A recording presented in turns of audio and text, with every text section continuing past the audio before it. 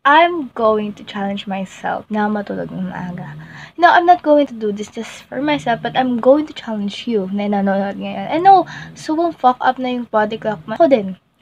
Sinang-sira na rin. Simula yun ng quarantine and I've been sleeping like for 4 a.m., 12 a.m. Mga ganong oras yung nagigising. You should have seen the way that you bloom.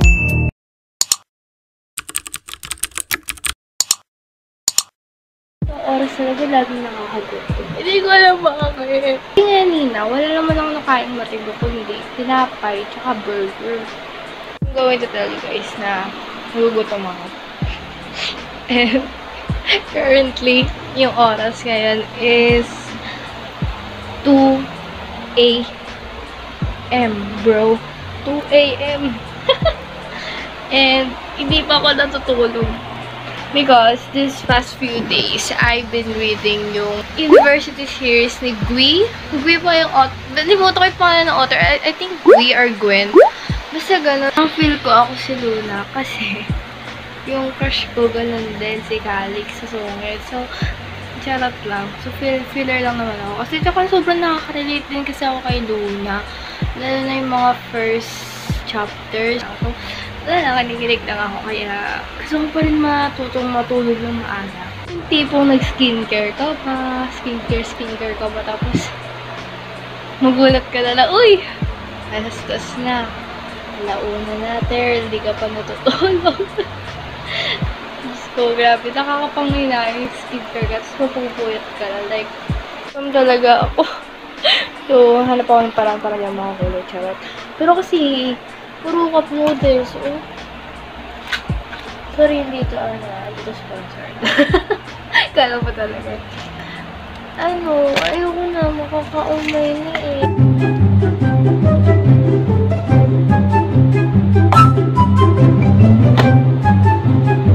So, alin? May diba?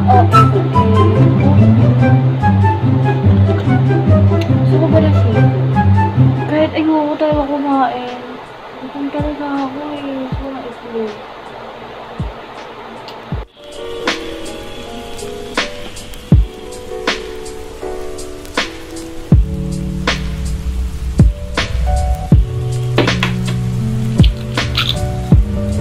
Usually, edit my videos like this. Gatong oras. Kaya minsan talaga madalas. Nagpupuyat talaga ako kasi yun, nag-edit kasi ako. And right now, I'm putting the videos on the laptop.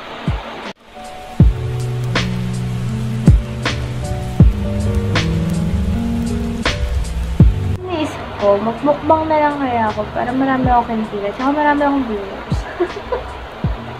Nakaka-guilty. Pero, ayun, nagutom ako eh. I'm going to challenge myself na matulog ng maaga. No, I'm not going to do this just for myself, but I'm going to challenge you na nanonood ngayon. And no, sobrang fuck up na yung body clock mo. Ako din. Sinang-sira na rin. Simula yun ng quarantine and I've been sleeping like for 4 a.m., 12 a.m.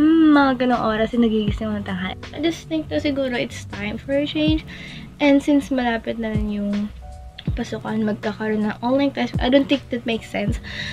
But, just for the sake of graduation, we're going to do that. And, online classes. And you can actually see my bare face. And ito talaga yung itsura ko sa personal. And yung eyebags ko is sobrang visible. But, kahit ma-eyebags ko, I'm going to tell you guys na wala akong ka-pimple. And of course, I'm going to make a video about that on my skincare routine. I'm challenging you na gawin nyo to kasi not because marapit na yung pasokan, but it's for the sake of having a new habit and having a productive life. Productive. Just keep on watching and I'm telling you, just do it. Just challenge yourself to make a new habit. And ever since talaga ng quarantine, lalo na nagka-internet kami, I started watching anime and K-drama, syempre. Though I like anime, like same thing. hot, cute characters in anime. So, I'm feeling weeb, pero, you know, mahilig na talaga ako sa anime and bihira na rin ako mag-K-drama. Pero I do watch K-drama, lalo na yung huli kong panood yung King Eternal. Si Kim Go yun, tsaka si Liwin.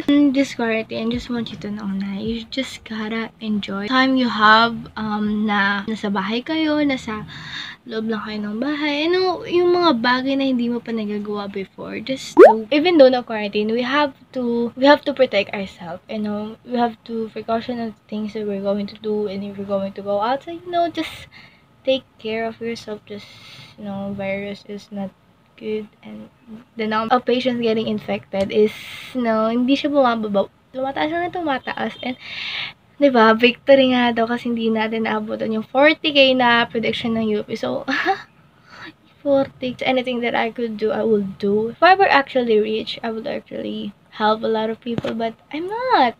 That's why I'm making this video, so I could benefit from it and I could share it to others. So, yeah.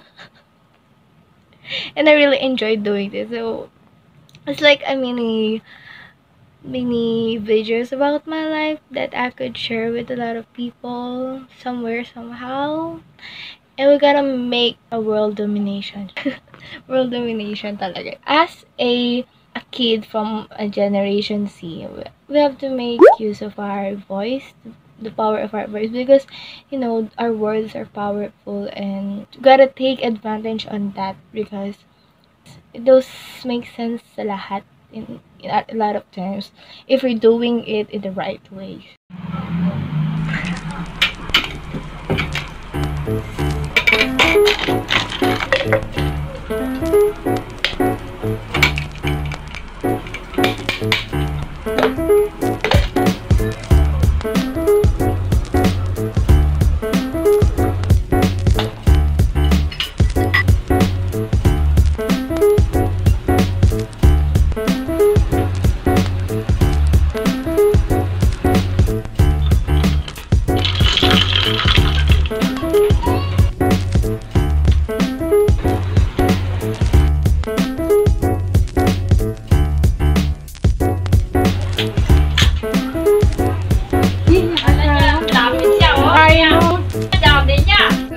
This is my room, and this is my painting. Hindi pa siya tapos, and I'm going to make a vlog about that, and I hope that you guys wait for that, because I hope you guys do subscribe to my channel. And yeah, and this is my wall.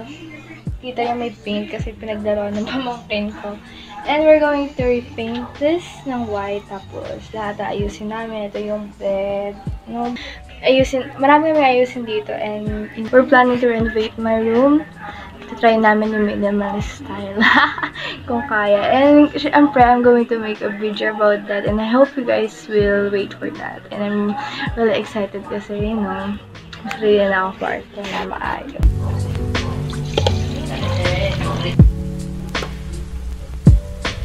Isaw! Sarap nito.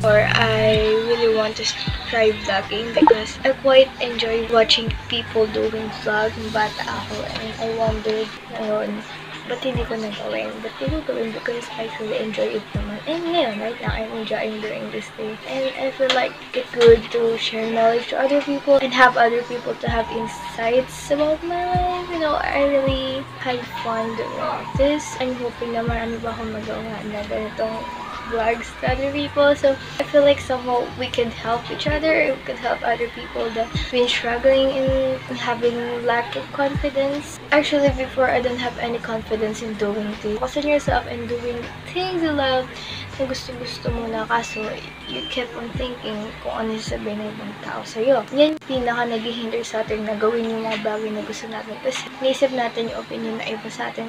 In fact, tayo lang naman yung nagiging hindi nag-benefit sa gano'n. So just keep doing the things you love, before na gusto mong gawin talaga na. And I was gonna take that from you and ikaw pa yung mag-benefit dito. Kasi who cares kung nag-enjoy ka? You don't need the opinion ng ibang tao sa bagay na ginagawa ko. Kung nag-enjoy ka naman talaga and you feel quite happy in doing that, we didn't have to waste time asking permission sa ibang tao kung paano naman to sa sarili natin. If you have something na gustong-gusto mo nang gawin talaga before, just do it. Alam mo, when I stopped thinking about others' opinion, that completely changed my life, my mindset, and it just makes my life more peaceful.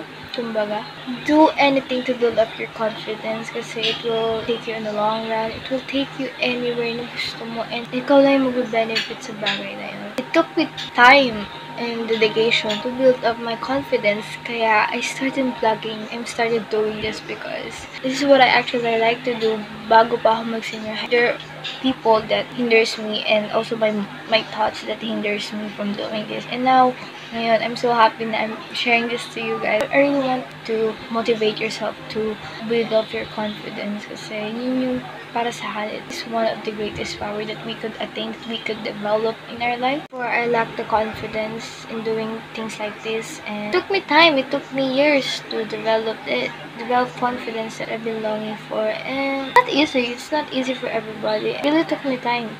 Years of doubting myself and yeah, I lost a lot of opportunities because of that. And ikaw, there's a lot of opportunities on your way. There's a lot of doors opening for you. We have to be grateful on the things that surround us, the things that we have, that we get. Because it changed our mindset, the world around us, and everything that we do. And it goes a little something like you all summer and after I'll keep you all summer and after I'll keep you all summer. If I can keep up sleeping early, but I can keep up waking up early, but ayun, kasi sa gabi mas active yung utak ko. I don't know, kasi mas active yung presence ko, yung energy ko for reviewing for college entrance exam at saka in making songs. I don't know, mas active siya, hindi ko rin maintindihan. Maybe there's a science explanation sa ganun. But as long as I can sleep for 8 hours and wake up early, I think that will be fine.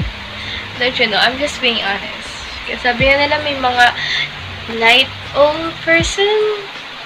I think ganun ako. I don't know, I'm going to make a research about that. I'm excited to tell you that I've been listening to a lot of meditation videos and it depends on what kind of meditation you like, but I've been listening to meditation that has a lot of information for us. So you can search it on YouTube what kind of meditation you like, and I'm going to link that below. And it really does boost up my confidence and start your day or your night with a good vibration or good positivity. I hope you guys try that kasi sobrang nakaka-refresh ng mindset and it feels so quite good.